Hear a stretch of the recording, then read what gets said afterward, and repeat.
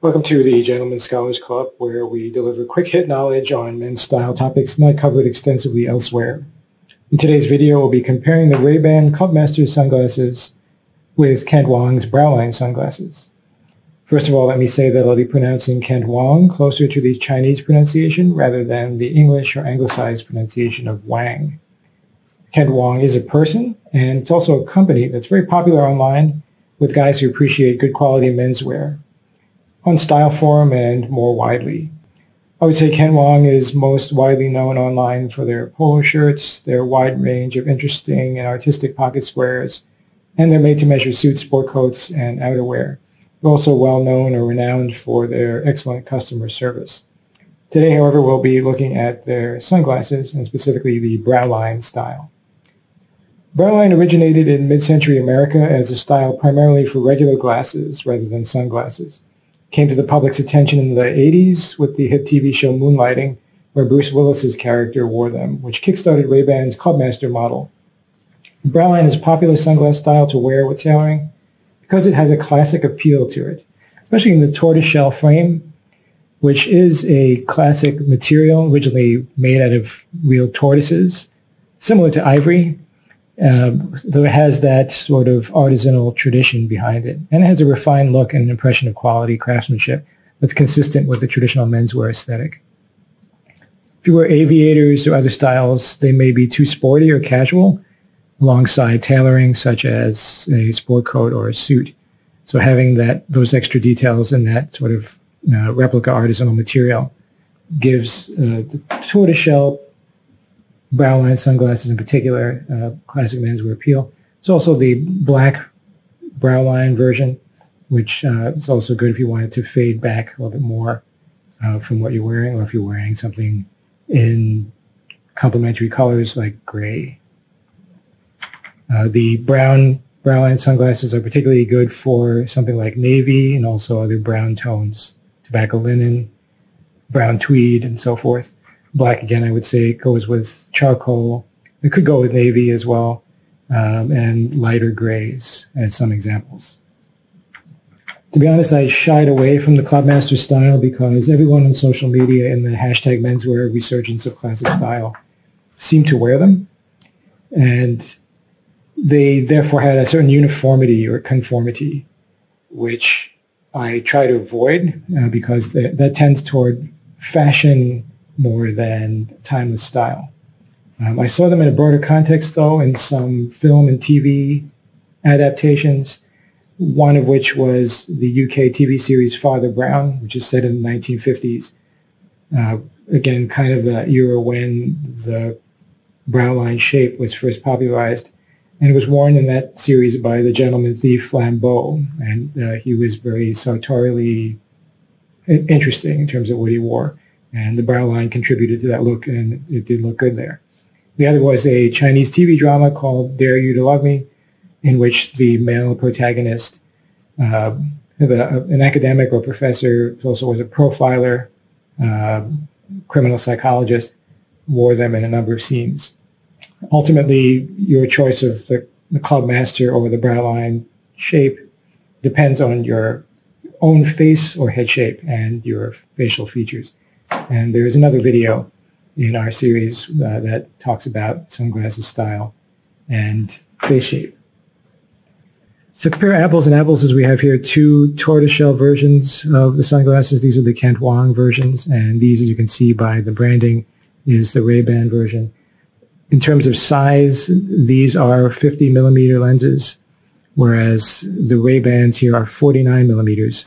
So 1 millimeter difference, but I think if you look at them side by side, you can see there that they're slightly smaller. The Ray Bans are slightly smaller. As I said earlier, Kent Wang also makes black Browlines, as does Ray Ban. Ray Ban also makes a 51 millimeter, so that would be 1 millimeter larger than these. So it depends again on your face shape and what you prefer in terms of coverage, 49, 50, or the larger 51 from Ray Ban. In terms of the color, you can see here in the tortoiseshell that this one is brighter and lighter, contains more yellow. See the reflectivity or the transparency there of the tortoiseshell. whereas in the Ray-Ban, the frame is more brown and more muted. There are a few spots here of lightness, but for the most part, it's almost a uniform brown. So if you want more of a low-key set of sunglasses that fades back, the Ray-Bans might be a good choice. If you want a bolder and brighter version, then Kent Wang could be your choice. Taking a look at the back here, similarly, the difference in color or shade carries over. You can also see the difference in the lens color. This one has more of a bluer cast, this being the Ray-Bans. You see the blueness that shows up there. This one is more green in terms of lenses. I think both are listed as being green, but this, as you can see, has a greater blueness, more blueness to it. In terms of the construction of these, the Kent Wang are constructed with spring hinges in the arms.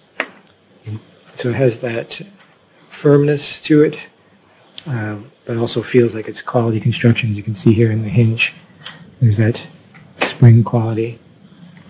The Ray-Ban are also firm, but don't feel as smooth in terms of opening and closing.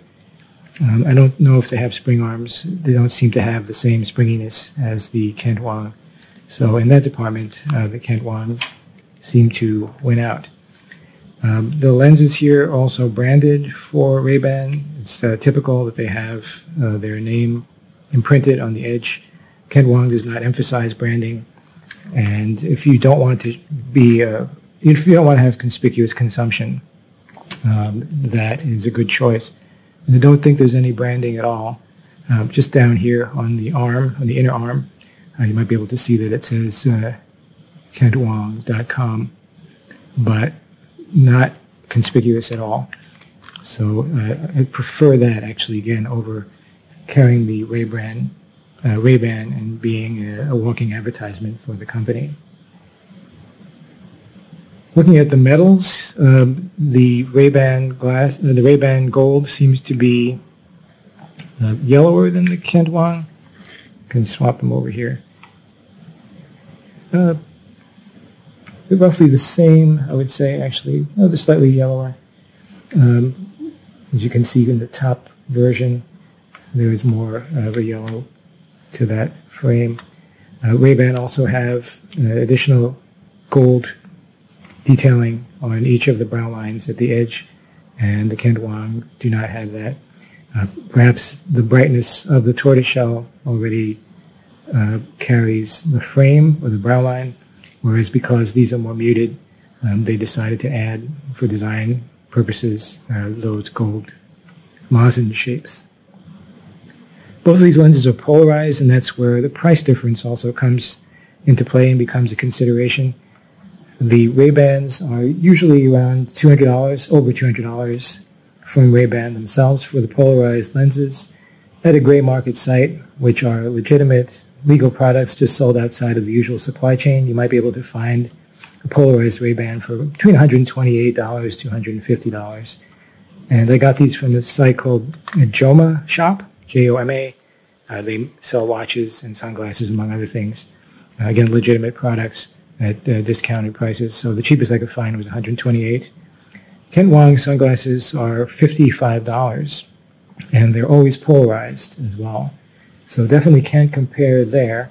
You can get 2 to 4 Kent Wang sunglasses for the price of 1 Ray-Ban. And if you think about another Browline, a popular Browline maker, which is Persol, their polarized sunglasses are around $360, $367. So you could actually get 6 or 7 pairs of Kent Wang for the same price. So if price and value are something you're interested in, you want polarized lenses at the same price or even less than non-polarized Ray-Bans, definitely Kent Wang wins out there. Going back to the idea of customer service that Kent is known for, these shipped really fast. I ordered them at 7:50 in the morning. They shipped around noon, and I got multiple updates for when I first ordered and again when they shipped, and they arrived with equal swiftness. I ordered the Ray-Bans a few days before Kent Wang, and they arrived on the same day. So the shipping was quick by USPS, and also quite reasonable. In addition to fair pricing for all of his products, Kent doesn't have artificially escalated costs or escalated prices and then puts things on sale. He always maintains the same pricing throughout the year. And that carries over to the shipping, which is also, again, quite fair. The only difference is that you will get a Ray Ban hard case if you order from Ray Ban. Kent Wang, you will likely get a soft case or soft bag, and it depends whether that is important to you. Certainly buy hard cases elsewhere, not necessarily from Ray Ban. So those are the essential features comparing the two glasses. If you have questions, feel free to let me know. And again, take a look at our video on sunglass types and face shape. Thanks for watching.